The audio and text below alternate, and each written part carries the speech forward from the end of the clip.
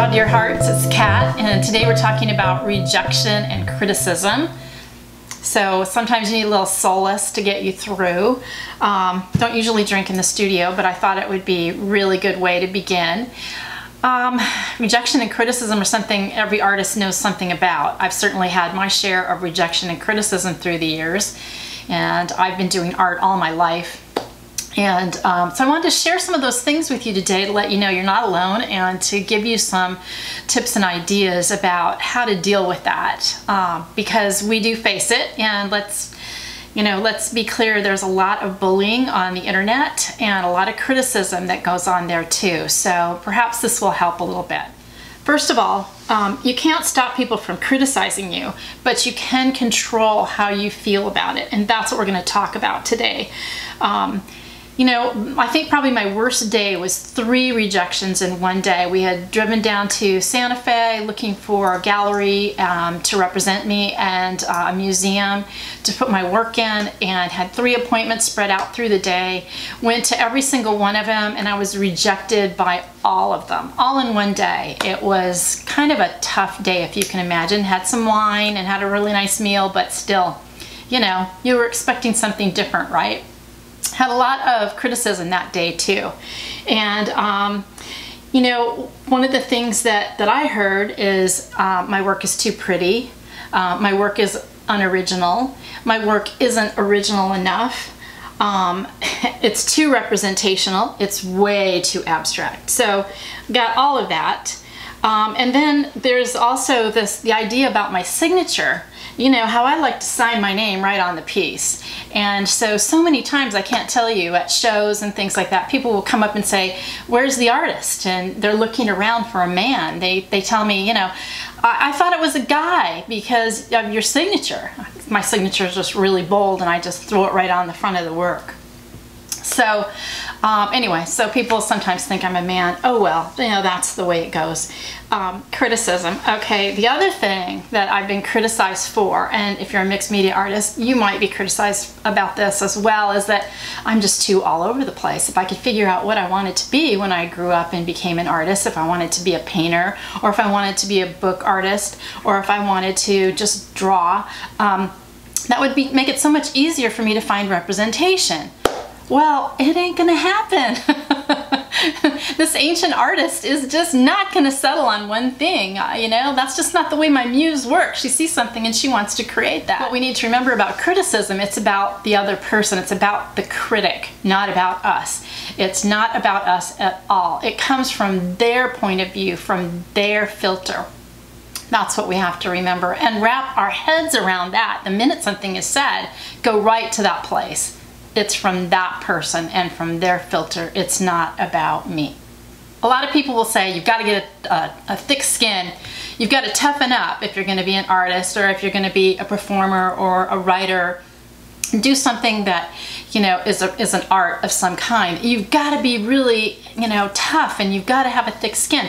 I don't agree with that at all. And it's a quote by Eric Matzel, and I keep it in my studio to remind me, and it says, "An artist feels vulnerable to begin with, and yet the only answer is to recklessly discard more armor."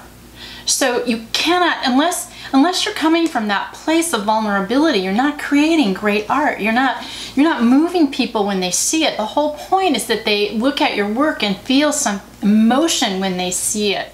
I've got a joke for you. So a young artist is exhibiting work for the very first time, and a well-known critic is in attendance. The critic says to the artist, "Would you like to hear my opinion of your work?" "Yes," the artist replies.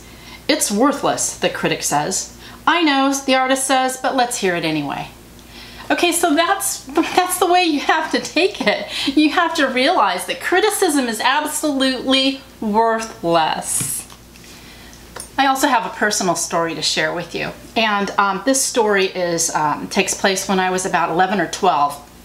And you have to understand, in my family, we all had particular roles, and I was definitely the artist in the family. My cousin was the writer, and our grandparents, fostered this. And my grandma Millie used to send me to art camps and to art lessons every summer. And this one camp was actually a class, I think, that an artist who was a well-known artist at the time. Believe me, I don't remember his name now, but anyway, he used to hold classes for children. And so just to get into his class, we had to bring our portfolio, which for an 11 and 12-year-old, wow, that's really, you know, something, you know. And so we brought our portfolios and, you know, we're accepted in the class. And the very first day of class, we're there and he set up a still life. It was a still life drawing class. And he set the still life up and he gave us all paper. So we all sat, you know, at our chairs with our boards, paper strapped to the board or at an easel, and you know, very excited. Very first drawing, 15 minutes, real quick sketch. So we're all sketching, and of course this is our first day. You know, I really wanted to impress him. I think probably everybody else did too. And so we finished the drawings up. He says, okay, time's up, and he comes by and he picks up every single drawing from every student. And instead of pinning them to the wall to talk about them, he walked over to the trash can and he ripped them in half and threw them in the bin. And that's the way my mouth went, and every other kid in the room, our mouths just hung open. And he said, lesson number 1, never be attached to your work. Being attached to your work means that you are holding on with both hands. You can't receive because you're holding on. You can't let go. So attachment creates this approval-seeking nature that perpetuates criticism and rejection. So you have to just let go. When you let go, you receive creativity and your work sells. It's prosperous because, you know, to me, it's like children. You know, you've created it. It's this thing you've created. You want it to go find its own home. You want it to live happily ever after. You want people to appreciate and admire it. And you have to let go in order for that to happen. When you're ready to release your work and you just let it go, then you recognize the fact that it just comes through you. It's not you. It's not a part of you.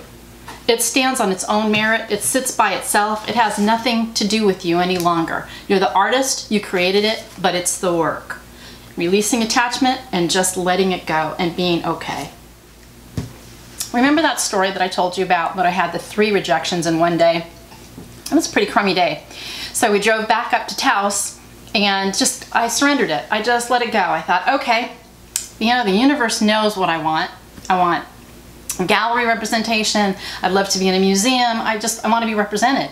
And so I just let it go and thought, okay, we're just going to have a nice glass of wine, have a wonderful dinner, and just relax and let it go. Driving up into Taos, I found this wonderful gallery store called Two Graces.